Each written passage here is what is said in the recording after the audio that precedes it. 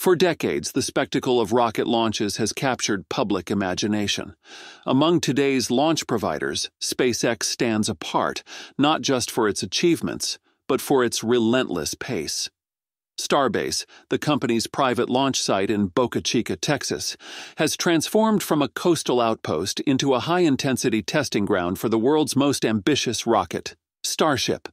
This fully reusable super-heavy lift system is designed to carry cargo, and eventually humans, to the Moon, Mars, and beyond.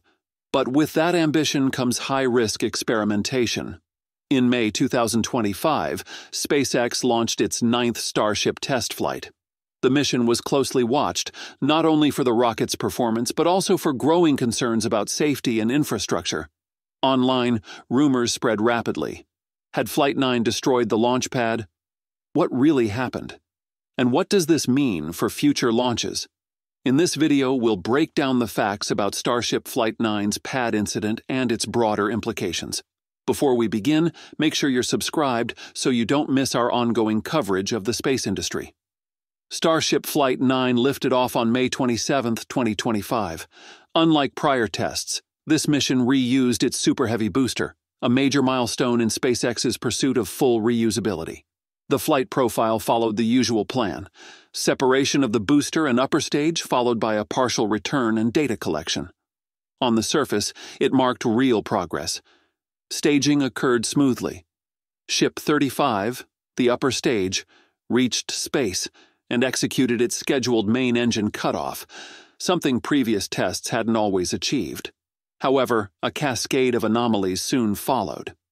Just before launch, the countdown was delayed by 2 technical holds.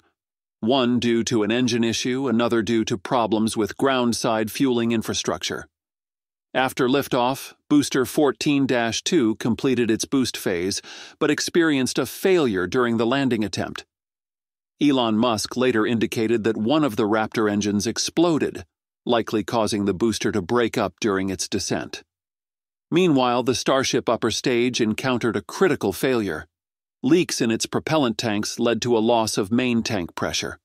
As a result, the spacecraft was unable to maintain attitude control during its coast phase. It began tumbling uncontrollably, making it impossible to execute a re-entry burn. Contact was lost as it fell into the Indian Ocean. Despite this, both SpaceX and the FAA consider these failures to be within acceptable test parameters. The booster's disintegration had been pre-approved as part of the risk envelope. The FAA reported no injuries and no damage to public property. Still, attention quickly turned to the condition of the launch pad. Social media posts began circulating, claiming that Starship Flight 9 had destroyed Pad A at Starbase. But these claims lack support from credible sources. The FAA, which oversees spaceflight safety in the U.S., made no mention of launch pad destruction in its formal statements. SpaceX itself provided no comment suggesting catastrophic damage. In fact, their post-flight summary suggested the opposite. Improvements were underway, and the rocket would be back on the pad soon. To understand the significance, it's useful to recall SpaceX's early struggles with pad integrity. During Starship's first integrated flight in April 2023, the thrust from 33 Raptor engines blew out a massive crater beneath the orbital mount. That event hurled debris across the site and caused major damage. Since then, SpaceX has taken steps to reinforce its infrastructure. These include adding a water deluge system to absorb engine thrust and relocating key components like the fueling arm. However, Pad A, the site used for Flight 9, is the same launch mount that endured the earlier failure. Given that, it's reasonable to assume the Flight 9 launch imposed significant stress on the infrastructure.